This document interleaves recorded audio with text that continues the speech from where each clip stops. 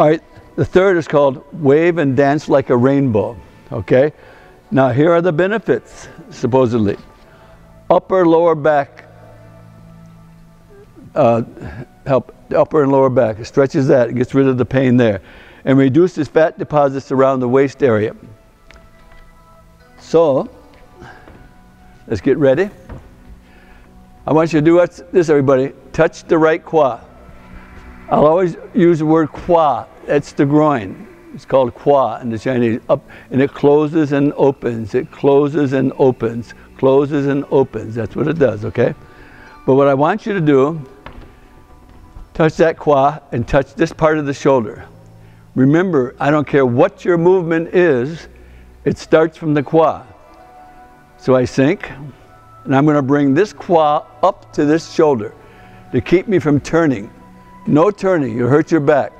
So what you're going to do, okay, is inhale up. Now bring this quad up to this chest and go to here. Now inhale to center, I fill up. And I exhale. So my intent is to keep that lower back stretched and strong. And exhale. So I inhale and gather the energy. I exhale and let the energy work. Remember, it only works if you relax and open. You can't force anything. Inhale, exhale, and let it work. One more time for learning. Come on up. Now bring the quad up so you don't turn, so you're lateral, completely lateral.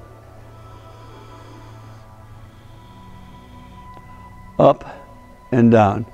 And now stand and feel for a moment. Man, you can't work with energy unless you feel it and know where it is and where it isn't.